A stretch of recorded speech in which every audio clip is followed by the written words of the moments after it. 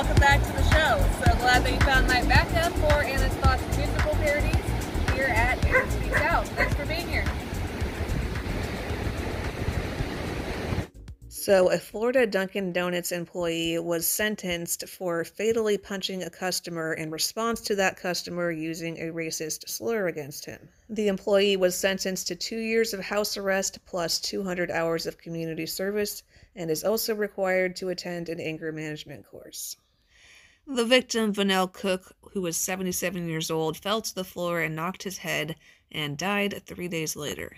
The man who was found responsible for Cook's death is Corey Pujals, who is pictured here. And I found out today that he was actually a manager at Dunkin' Donuts, so I guess they need to be a little more careful with their hiring and promoting, at least out there in Florida. So from what I've gathered from my research, the 27-year-old was sent to jail when Cook died, but only 10 months later, he had his manslaughter charge reduced to felony battery. According to CBS News, in agreeing to a plea deal, prosecutors considered the totality of the circumstances, including Pujals' youth, his lack of criminal history, and the fact that he did not intend to cause Cook's death. He was 27 years old. That's not that young. Two of the primary factors were the aggressive approach the victim took toward the defendant and everyone working with the defendant, and that the victim repeatedly used possibly the most aggressive and offensive term in the English language. According to the Tampa Bay Times, no one from Cook's family spoke at the hearing on Monday. That may have been because he was not the most kind, upstanding citizen himself. Turns out that he went to prison for 5 years beginning in 2006 for CP that he created himself. Varnell Cook's crimes were totally unacceptable, and 5 years is the least that he should have gotten, but it does still seem odd that the consequence for ending a human being's life, regardless of what type of person they were, because who knows what Corey even really knew about him anyway, that would be less than a year in jail, which is not even as bad as prison. It would be one thing if Corey's life was being threatened, if he was being physically attacked first, but none of that happened according to what we've seen in the reporting. He was called a word that is obviously very triggering to Black people, but he still could have kept his cool, let the police handle it, and be a free man today.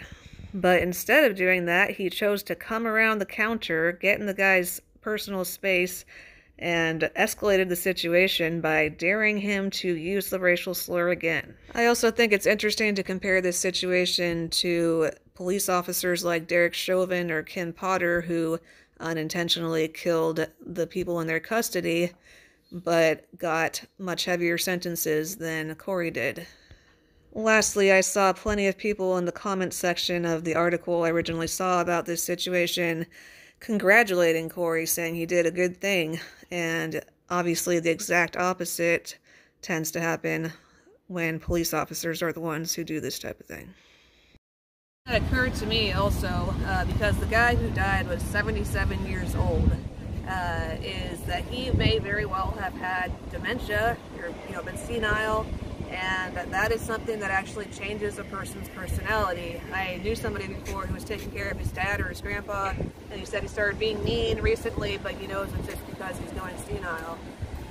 So I don't know if anybody's even considering that. They didn't mention that, but that's something to think about.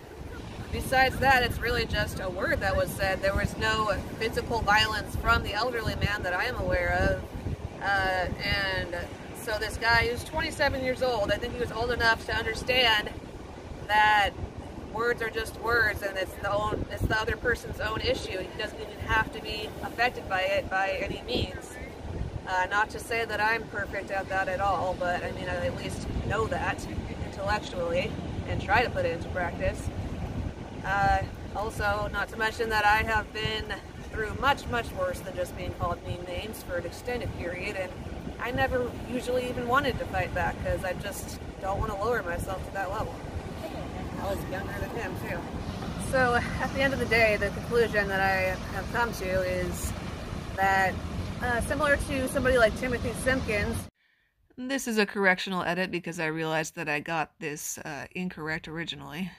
But that would be Timothy Simpkins, who got out on a $25,000 bond and was given house arrest just hours after he was put in jail for shooting several people at his school. They may just be afraid of another riot breaking out. That could be a part of it. If you're gonna take this word so seriously, you should go on Twitter into the chat rooms full of black people there and see all the things that they say. Yeah, it's just a really crazy double standard.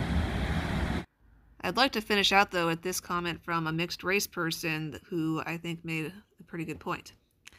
If words can excuse you for murder, I could have used this knowledge as a child. Got it from both sides while young since I am mixed. Racism is definitely not okay, but teaching our kids it's okay to be violent if someone hurts your feelings is the wrong message to be sending out there. Seems like pretty simple common sense stuff, and I'm glad that at least this guy gets it. Let me know what your thoughts are on this, and let's talk about it. I'm interested to see what you all have to say. Thank you again so much for being here today. Since you liked the video enough to make it all the way to the end, don't forget to click the thumbs up and share with somebody else who would also find it interesting. Leave your comments below and we'll all have a conversation. And if you really enjoyed it, check out the description for several different ways that you can support while getting some cool stuff for yourself. One of those ways that you can support is through Patreon, which is a place where I can put videos and extra exclusive footage that YouTube won't let me put here. So if you really want to see the good juicy stuff, get over there for just $3 a month. Thank you so much.